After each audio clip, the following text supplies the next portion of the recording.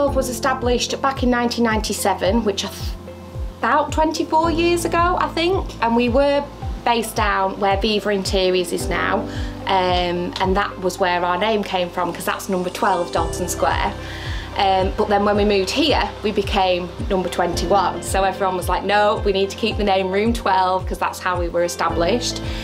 Suzanne opened the shop to basically work for herself and bring something to Lancaster that was new and different. She worked quite a little bit in retail in Manchester just before shortly opening Room 12, and she thought Lancaster was missing a little bit of something that was unique that your high street brands couldn't give, and I think that's where she got a lot of her ideas from, and she really enjoyed getting ideas from Manchester and bringing them to Lancaster to try and bring a little bit of life to fashion. Yes, definitely. I mean, since Suzanne opened in 1997, she's had customers that are still with her now. She's built really good relationships with them. I've built some really good relationships with customers as well. And they do come back, they keep coming back, keep supporting us.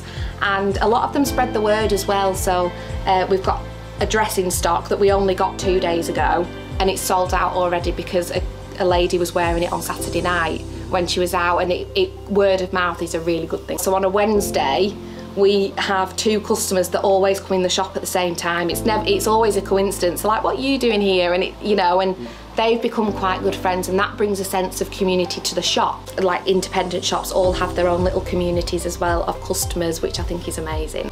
I do think students bring a lot into Lancaster, and we get a lot of students in our shop, and they tend to bring a lot of vibrancy to Lancaster. Like nightlife and things like that, they always bring something to Lancaster itself. So you've got places like the Priory, the Castle, places like that do bring a lot to this community itself, which help us to build our economy, brings jobs into the centre and things like that.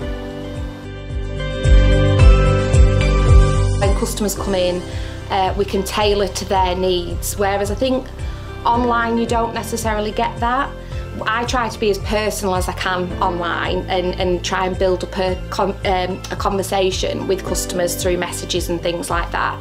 But I don't think you can beat somebody coming in the shop and picking something up and feeling it and trying on, and I just think you can't get that online. I don't think that necessarily applies everywhere, such as your big high street brands like New Look and things like that. But when a customer comes in and we have that relationship with them, we can easily tailor it to whatever they like. So if they're coming for a wedding guest dress, we know exactly what to give them. And I'm an ex-uni student from Preston. I don't think our University of Lancaster is very well connected to the town centre itself. We used to do, now I'm talking like quite a few years ago, we used to do a student night. I think it was once every couple of months, but that seems to have fizzled out completely. I also think that there's quite a few empty shops in Lancaster, and it's a little bit sad. I think if we got more shops into Lancaster, more chains, more independent shops, it would bring that community back into Lancaster as well.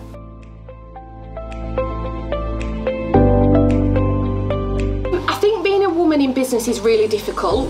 I think sometimes women don't get taken very seriously when they come with an idea, but I'm really lucky to make sure you've got that good support behind you if you are wanting to start some form of business. Go for it.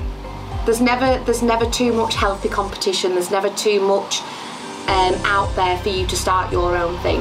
I work really hard to be where I am now. I can do nice things, afford nice things, and that is all because of Suzanne and her business.